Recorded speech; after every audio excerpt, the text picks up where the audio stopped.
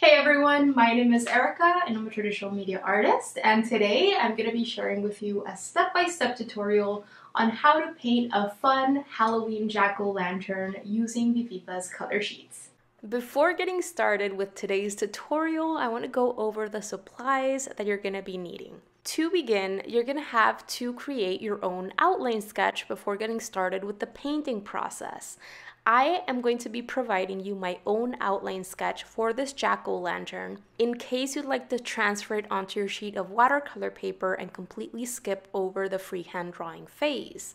My downloadable outline sketch is going to be available for you right along with this video here on Viviva's website. If you do decide to transfer it onto your sheet of watercolor paper, you can use something like tracing paper or any other sort of transferring method that works for you. This said, if you'd like to create your outline sketch on your own, by all means, go for it.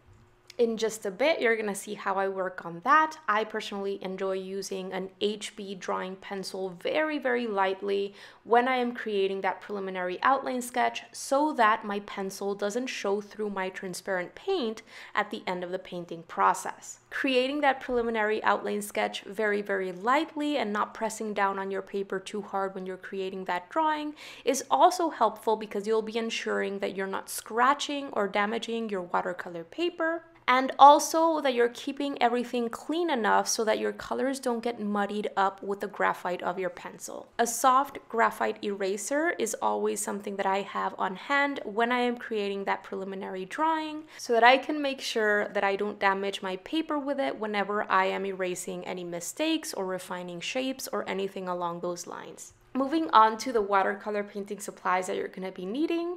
And the first one, of course, is your set of watercolors or your Viviva color sheets. The next thing you're going to be needing is at least one paintbrush. I'm going to complete this entire painting using one paintbrush, and it's going to be a size 14 round brush. You're going to need some sort of watercolor paper or paper that is intended for water-soluble mediums. This can be a sheet of watercolor paper from a watercolor paper pad. It can be some sort of watercolor sketchbook. Even a sketchbook intended for mixed media will do. During this painting process, you're going to see me do a bit of color mixing, and I use a separate paint mixing palette for this. Having a separate paint mixing palette is important for me because not only am I going to have enough space to mix colors if I want to, but I'll also be able to add more water into individual colors to make the color more transparent if I need to. Something that I also always have on hand when I am painting with watercolor is an absorbent rag or a regular kitchen paper towel so that I can go in and absorb some excess water or paint or even create some texture along the way. And finally, of course, I also have my container with clean water. Once you're ready with all of these items, let's go ahead and get started. Alright, so I'm really speeding through this drawing process so that we can get to the painting, but I really wanted you to get an idea for how I move along creating this preliminary outline sketch completely freehand.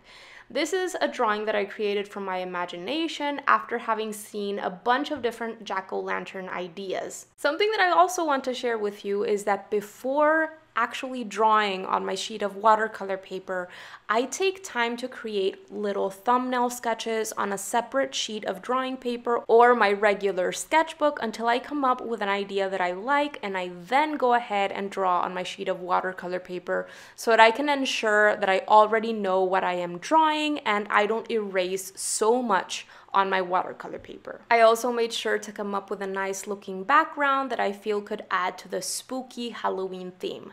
Alright, so with that out of the way, it's now time to get started with our painting process. And the very first color that I am going to prepare on my color mixing palette is my slate black.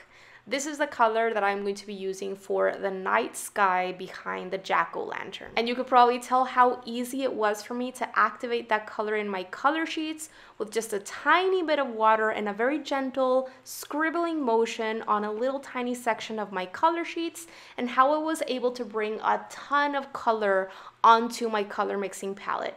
With my color already on my color mixing palette, I added a little bit more water to water it down a bit because I knew I would be adding in the color in layers in this night sky. I really wanted some areas in my sky to look a little bit more transparent and other areas to be a little bit more saturated. So by making sure that I am going in initially with a more translucent version of my black and then layering more black on top only into certain areas, I am ensuring that I am creating a nice variation in values and blacks in the night sky instead of just having one flat black.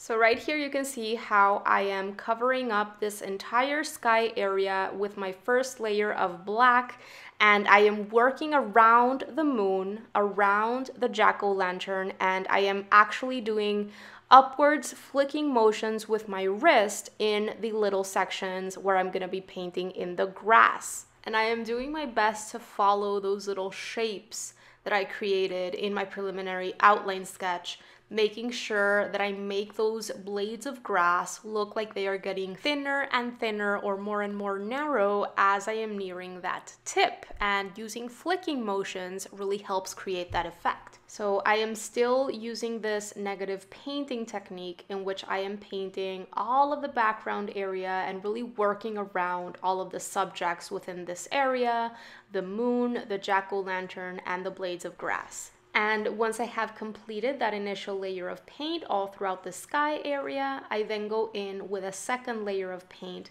and just work on moving that same paint around some areas here and there, even doing some lifting with my absorbent towel so that I can arrive at an uneven look, which is going to make it look a lot more believable. If you notice, once I finish painting in this area, the areas around the moon, which is a light source, are going to end up looking lighter than the areas farther away from the moon, creating a nice light effect. And if you feel that this area is starting to look a little bit too flat, you can go back in with a clean and slightly dampened paintbrush, move the paint around a bit, reactivate it, or simply lift it up with your absorbent towel while it's still wet. This should help add some dimension into that area. Once I finished painting my background, I allowed everything to dry completely. I cleaned out all of the previous color from my paintbrush bristles. And once everything was dry, it was time to get started with painting in the pumpkin. And the color that I primarily chose for the pumpkin was the dusk orange, which is a beautiful bright orange in the Viviva color sheets. And just a moment ago, you probably saw me prepare two different color mixtures using my dusk orange on my color mixing palette. One of them has a lot more water in it than the other one, which is going to allow me to create a nice variation throughout the pumpkin. In other words, like I did with the sky, I want some areas to appear lighter and more translucent or transparent, and other areas to look a little bit darker and more saturated in color. Remember that when we're working with watercolors, adding more water into your paint colors are going to make them more transparent, and adding more paint into your colors is going to saturate and darken that color. And the idea here is to have a variety of lights and darks of all of your colors throughout your painting to make sure that nothing is too flat. Of course, we want to bring in our knowledge of how light and shadow works so that we can make sure that we start developing the lighter areas in the places where it makes sense and the darker areas in the places of shadow where it would make sense. Something that I find very helpful is actually looking at reference photos of whatever kind of subject it is I am drawing or painting. And of course, taking in the location of the light source in the picture that we're painting into consideration is always very helpful. So I created that initial layer of dusk orange, and then I started placing in a more saturated version of my dusk orange, or the color mixture that didn't have that much water in it, only in the areas that I wanted to darken. And the other areas I left completely free of the second layer of color. After I placed in that second layer of dusk orange only into areas I wanted to darken, if I had any harsh edges left around my shapes that I painted in, I went in with a clean and only slightly dampened paintbrush and ran my bristles along those edges to soften them out. Once that was done, it was time to get started with the little stem right on top of the pumpkin. And this is a green that I created by mixing together Viridian green and chrome yellow. You can play around with the ratios of your colors in your color mixer until you come up with something that you like. I would highly recommend testing out your colors on a scrap piece of watercolor paper the way that you're seeing me do right here before actually using them in your painting. And once you're ready, it's time to get started with that initial layer of green. And the same idea applies right here. We're trying to work from lighter and more transparent greens to darker and more saturated greens, which we're going to be placing in the second layer of paint only in certain areas that we're intending to darken. When I was ready to start placing the darkest green in this area, I added in even more Viridian green to darken my color mixture. Whenever I am switching to painting a different area of my picture, I really take into account the texture and the overall form, the structure of whatever element it is that I am painting in, and I shift the way that I am using my paintbrush to better transmit or describe that texture or form. After I finished with that stem, I got started with painting in the grass area underneath the jack-o'-lantern. And for this, I am using the exact same color mixture that I was using for my stem. So my Viridian green plus chrome yellow. The same thing applies here. We are working from lighter green to darker green. And right here, you're seeing me actually start placing my area of cast shadow right beneath my jack-o'-lantern using an even darker green color mixture that was created by adding even more Viridian green into that color mixture. And because that previous layer of paint was still quite wet, you can notice how this darker green that I start placing dissipates and gradiates softly into the lighter green, creating a nice wet on wet effect. Now, remember that watercolor is always going to expand and bleed into paper that is wet or even partially damp. So if you ever want to keep those edges between your different elements clean and sharp and not have those colors intermix and merge together, you need to allow the previous element or area of your painting to dry completely before painting in an area that is right beside that section that you just painted in. All right, so after finishing up with those layers of paint in my grass area, I removed all of the green from my paintbrush bristles, and it was time to get started with painting in the inner section of the jack-o'-lantern. And because I really wanted to create this glowy effect coming from the inside of the jack-o'-lantern as if it has some sort of light inside of it, I really wanted to use a very bright yellow for this area, so I went for the chrome yellow once again, but I also wanted to bring in a second and even third color later on to really darken the darkest darks in this area and create a ton of contrast. So what I did was I first laid down that chrome yellow in my eyes and in the mouth. And then, while that first layer of paint was still wet, I started adding in a bit of burnt umber into areas I wanted to darken. Make sure though, for example, in the eyes, you want that central part of the eyes to only have that chrome yellow shining through. You don't want to cover that central part of the eyes with your burnt umber. The same thing with the mouth. I made sure to keep some sections of pure chrome yellow shining through and primarily added the burnt umber in the edges. Because we're placing the burnt umber on top of the chrome yellow while it's still wet, the burnt umber should be gently dissipating into the previous lighter color, creating a nice soft transition or a wet on wet effect. If this is not happening for you, it means that your paper is starting to dry. I would recommend working on one eye at a time and then moving on to the mouth. At this point in the process, that chrome yellow and that burnt umber have been added in.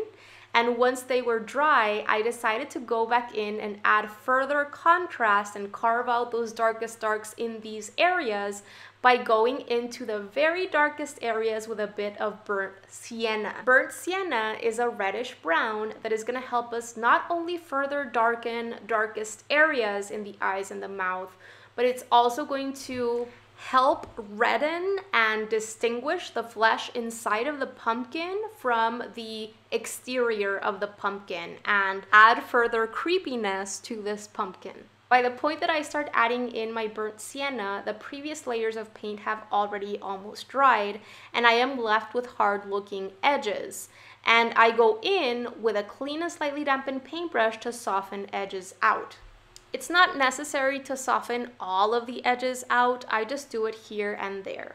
Alright, so once I was happy with the eyes and the mouth of the pumpkin, and I was happy with that level of contrast, it was time to get started with one of the final parts of this process, which is going to be to add more three-dimensionality to the exterior of the pumpkin.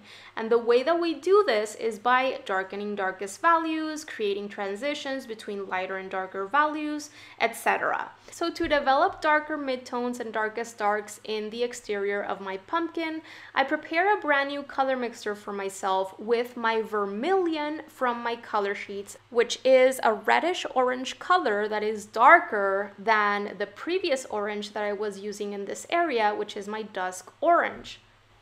And once again, I just add this darker orange in the areas that I actually want to make look darker. So I take into consideration the structure of pumpkins and the location of the light source, and only place this darker orange in these areas. And after I have laid down enough color, I go in with a clean and slightly dampened paintbrush to soften out edges, and as you can see, I leave a ton of the previous lighter orange completely shining through most of the pumpkin. The point here is not to cover up the previous lighter orange, but to only develop darkest darks in the areas that we need to develop them, because it's that variety of different values that is going to create that sensation of a bit of a three-dimensional form. If you start covering up all of the previous lighter orange, you're gonna start flattening everything out. Alright, so right here, I am just working on the very final details for this pumpkin, carving out some darkest darks, adding in some little marks here and there, and then I'm gonna allow everything to dry completely. Remember that if you want to create a darker value, but you don't want it to get super dark, you can always just add more water into your vermilion color mixture to get it more translucent, and use it as a transition color between your lighter oranges and your darker oranges. Alright you guys, so we're moving on to the very final stage of this process, and this is going to be to add in those stars and a few little details here and there. And to do this, I'm gonna be using a white acrylic paint pen to start adding in those stars in a very irregular way. I also add a bit of detail to the stem of the pumpkin, go over a few little blades of grass here and there, and we are done. I really hope that you enjoyed this tutorial using Viviva's color sheets. I had a ton of fun painting this jack-o'-lantern. If you liked it, make sure to leave a comment for us below, letting us know what you'd like to see next, and make sure to subscribe to Viviva's channel for more. Have a beautiful rest of the day and stay inspired. Bye guys!